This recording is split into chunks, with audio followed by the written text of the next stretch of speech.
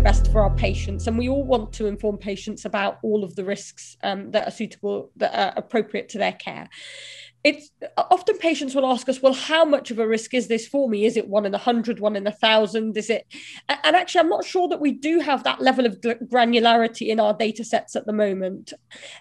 And I would caution against fear mongering, where certainly we see a lot of anxious patients in respiratory medicine.